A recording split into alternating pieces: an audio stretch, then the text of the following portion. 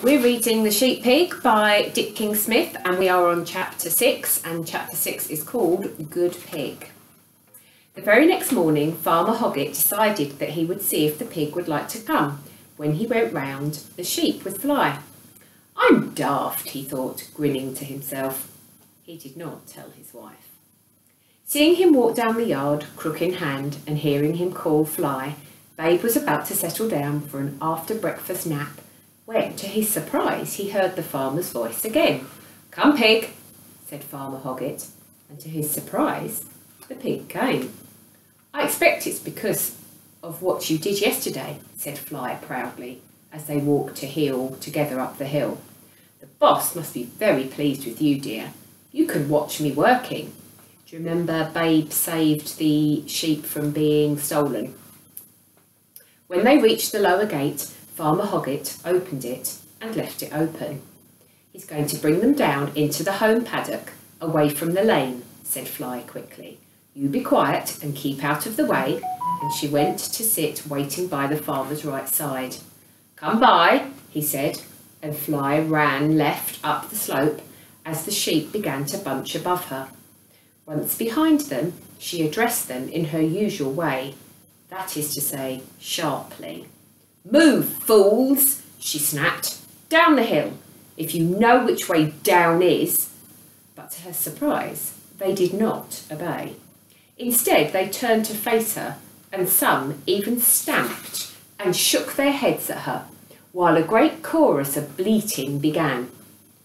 To Fly, sheep talk was just so much rubbish, to which she had never paid any attention. But Babe, listening below, could hear clearly what was being said, and although the principal cry was the usual one, there were other voices saying other things. The contrast between the politeness with which they had been treated by yesterday's rescuer and the everlasting rudeness to which they were subjected by this or any wolf brought mutinous thoughts into woolly heads, and words of defiance rang out. "You got no manners! Why can't you ask nicely? Treat us like muck, you do," they cried, and one hoarse voice, which the pig recognised, called loudly, "We don't want you, wolf, we want Babe."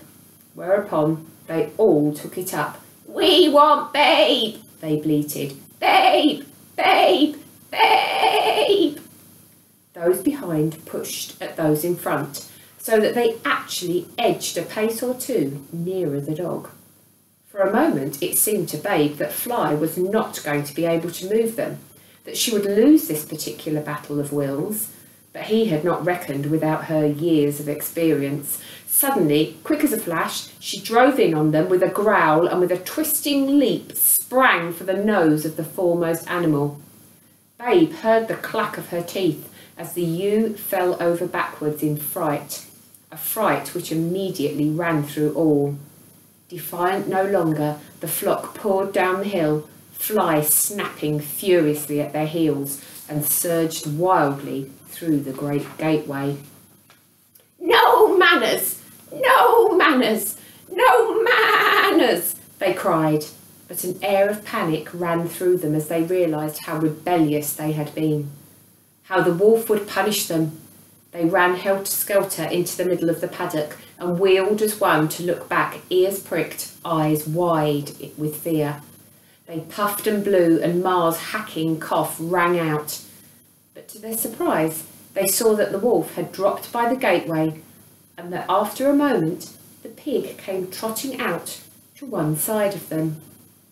Though Farmer Hoggett could not know what had caused the near revolt of the flock, he saw clearly that for some reason they had given Fly a hard time, and that she was angry.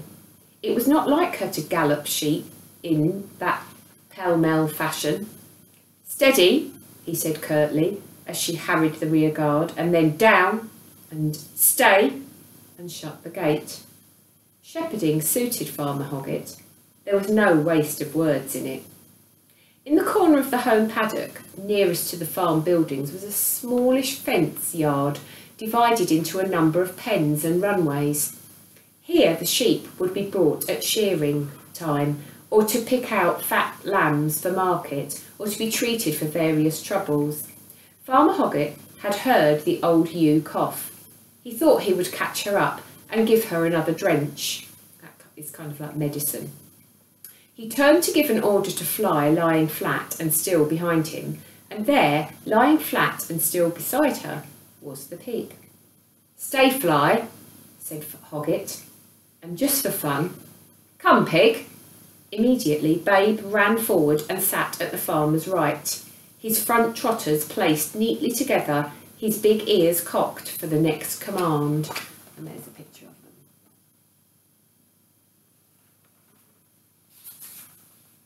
Strange thoughts began to stir in Farmer Hoggett's mind, and unconsciously he crossed his fingers.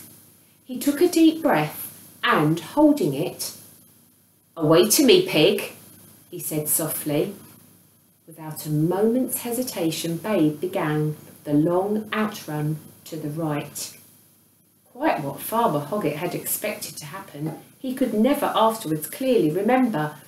What he had not expected was that the pig would run round to the rear of the flock and turn to face it and him, and lie down instantly without a word of further command spoken, just as a well-trained dog would have done. Admittedly, with his jerky little rocking horse canter, he took twice as long to get there as Fly would have, but still, there he was, in the right place, ready and waiting. Admittedly, the sheep had turned to face the pig and were making a great deal of noise, but then Farmer Hoggett did not know, and Fly would not listen to, what they were saying. He called the dog to heel and began to walk with his long, loping stride to the collecting pen in the corner. Out in the middle of the paddock there was a positive babble of talk. "Good morning, Babe." Sorry, wrong voice. "Good morning," said Babe. "I do hope I find you all well and not too distressed by yesterday's experience." And immediately it seemed that every sheep had something to say to him.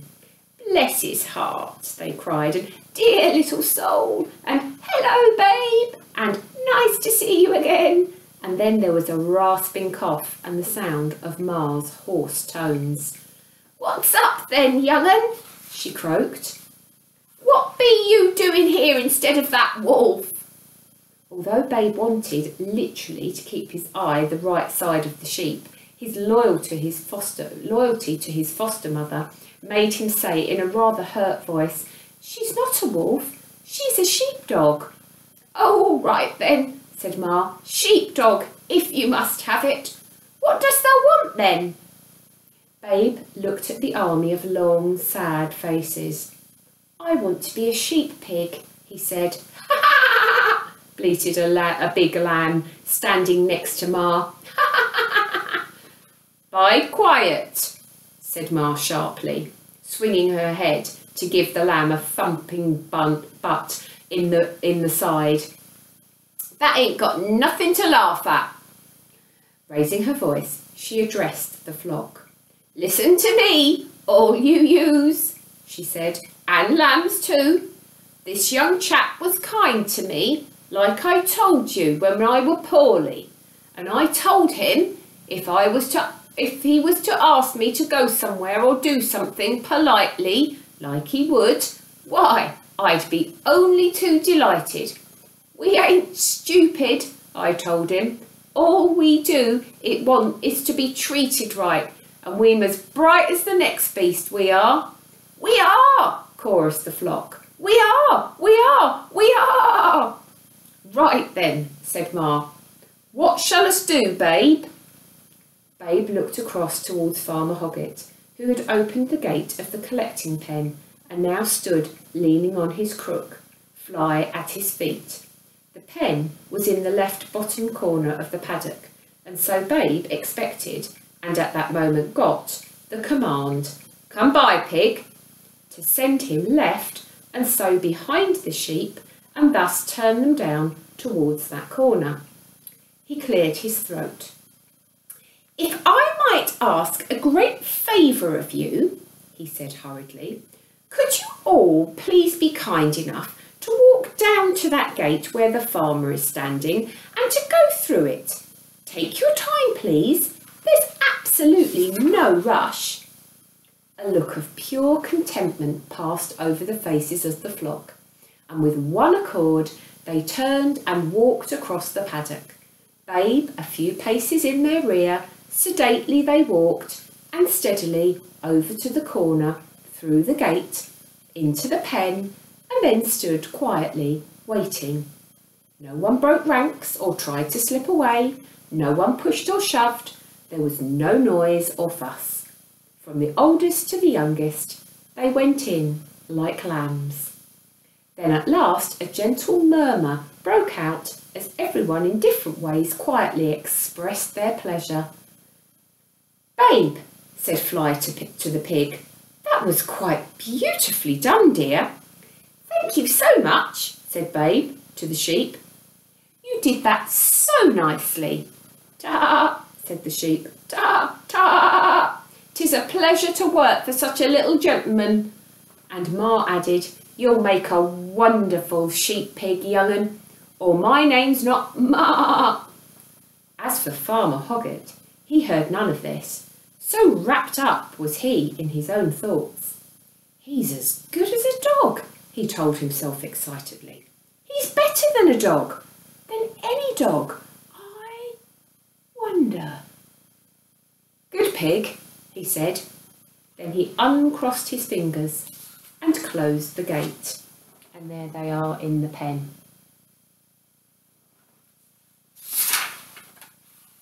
Chapter 7. What's trials? Every day after that, of course, Babe went the rounds with Farmer Hoggett and Fly. At first the farmer worried about using the pig to herd the sheep, not because it was a strange and unusual thing to do which people might laugh at. He didn't care about that, but because he was afraid it might upset Fly and put her nose out of joint. That means make her unhappy. However, it did not seem to do so. He could have spared himself the worry if he'd been able to listen to their conversation. "That was fun," said Babe to Fly that evening. "I wonder if the boss will let me do some more work." "I'm sure he will, dear. You did it so well. It was almost as though the sheep knew exactly what it was you wanted them to do." "But that's just it. I asked them." "No use asking sheep anything, dear," interrupted Fly. "You have to make them do what you want. I've told you before." "Yes, Mum, but will you mind if the boss uses me instead of you sometimes?" "Mind?" said Fly. "You bet your trotters I won't. All my life I've had to run around after those idiots, uphill, down dale, day in, day out. And as for sometimes, as far as I'm concerned, you can work them every day. I'm not as young as I was. I'll be only too happy to lie comfortably in the grass and watch you, my babe." And before long that was exactly what she was doing. Once Farmer Hoggett could see by her wagging tail and smiling eyes that she was perfectly happy about it, he began to use Babe to do some of her work. At first he only gave the pig simple tasks, but as the days and weeks went by, Hoggett began to make more and more use of his new helper. The speed with which Babe learned amazed him, and before long he was relying on him for all the work with the flock, while Fly lay and proudly watched. Now there was nothing, it seemed, that the pig could not do, and do faultlessly at that. He obeyed all the usual commands immediately and correctly. He could fetch sheep or take them away, move them left or right, persuade them round obstacles and through gaps, cut the flock in half and take out one individual. To drench Ma, for instance, there was no need for Hoggett to bring all the sheep down to the collecting pen, or to corner them all and catch her by the hind leg with his crook. He could simply point her out to the pig, and Babe would gently work her out of the bunch and bring her right to the farmer's feet, where she stood quietly waiting. It seemed like a miracle to Hoggett, but of course it was simple. "Ma?" "Yes, young'un?" "The boss wants to give you some more medicine." "Oh, not again. 'Tis horrible stuff, that. But it'll make your cough better." "Oh?" "Come along, Ma, please." "Oh, all right then, young'un." Anything to oblige you." And there were other far more miraculous things that Babe could easily have done if the farmer had only known. For example, when it was time for the ewes to be separated from their lambs, now almost as big and strong as their mothers, Farmer Hoggett behaved like any other shepherd and brought the whole flock down to the pens and took a lot of time and trouble to part them. If only he'd been able to explain things to Babe, how easy it could have been. "Dear ladies, will you please stay on the hill, if you're so kind? Youngsters, down you go to the collecting pen, if you please. There's good boys and girls," and it could have been done in the shake of a lamb's tail. However, Babe's increasing skill at working sheep determined Farmer Hoggett to take the next step in a plan which had begun to form in his mind on the day when the piglet had first penned the sheep. That step was nothing less than to take the pig with him to the local sheepdog trials in a couple of weeks' time, so it's like a competition. Only just to watch, of course, just so that he could have a look at well-trained dogs working a small number of sheep and see what they and their handlers were required to do. "I'm daft," he thought, grinning to himself. He did not tell his wife. Before the day came, he put a collar and lead on the pig. He could not risk him running away in a strange place. He kept him on the lead all one morning, letting Fly do the work as of old. He need not have bothered. Babe would have stayed tight at heel when told, but it was interesting to note the instant change in the atmosphere as the collie ran out. "Wolf! Wolf!" cried the flock, every sheep immediately on edge. "Move, fools!" snapped Fly, as she hustled them and bustled them with little regard for their feelings. "Babe! We want Babe!" they bleated. "Babe!" To be sure, the work was done more quickly, but at the end of it, the sheep were in fear and trembling, and the dog out of patience and breath. "Steady! Steady!" called the farmer a number of times, something he never had to say to Babe. When the day came for the local trials, Farmer Hoggett set off early in the Land Rover, Fly and Babe in the back. He told his wife where he was going, though not that he was taking the pig. Nor did he say that he did not intend to be an ordinary spectator, but instead more of a spy, to see without being seen. He wanted Pig to observe everything that went on without being spotted.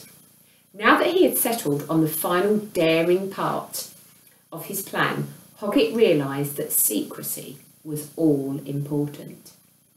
No one must know that he owned what would you call him, he thought. A sheep pig, I suppose. The trials took place 10 miles or so away in a curved basin-shaped valley in the hills. At the lower end of the basin was a road. Close to this was the starting point where the dogs would begin their outrun, and also the enclosure where they would finally pen their sheep. Down there all the spectators would gather. Farmer Hoggett, arriving some time before them, parked the Land Rover in the lane and set off up the valley by a roundabout way, keeping in the shelter of the bordering woods, Fly padding behind him and Babe on the lead, trotting to keep up with his long strides. "Where are we going, Mum?" said Babe excitedly. "What are we going to do?" "I don't think we're going to do anything, dear," said Fly. "I think the boss wants you to see something." "What?" They had reached the head of the valley now, and the farmer found a suitable place to stop, under cover but with a good view of the course. "Down, Fly, down, Pig, and stay," he said, and exhausted by his long speech, stretched his long frame on the ground and settled down to wait. And there they are.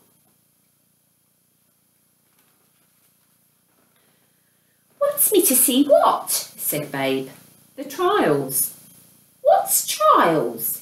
"Well," said Fly, "it's a sort of competition for sheepdogs and their bosses.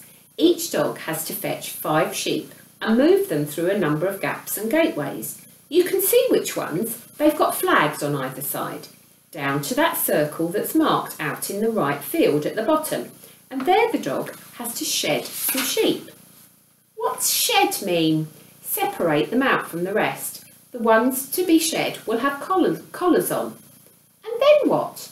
Then the dog has to gather them all again and pen them. Is that all? It's not easy, dear. Not like moving that bunch of woolly fools of ours up and down the field. It all has to be done quickly, without any mistakes. You lose points if you make mistakes. Have you ever been in a trial, Mum? Yes, here, when I was younger. Did you make any mistakes? Of course, said Fly. Everyone does. It's difficult, working a small number of strange sheep in a strange country, you'll see. By the end of the day, Babe had seen a great deal. The course was not an easy one, and the sheep were very different from those at home. They were fast and wild, and, good though the dogs were, there were many mistakes made at the gates, in the shedding ring, at the final penning. Babe watched every run intently, and Hoggett watched Babe, and Fly watched them both. What's the boss up to, she thought, as they drove home. He's surely never thinking that one day Babe might... No, he couldn't be that daft. Sheep pig indeed. All right for the little chap to run around our place for a bit of fun, but to think of him competing in trials, even a little local one like today's, well, really. She remembered something he had said in his early duck herding days. I suppose you'd say, she remarked, that those dogs just weren't polite enough. That's right, Babe. And we'll read chapter 8 next time.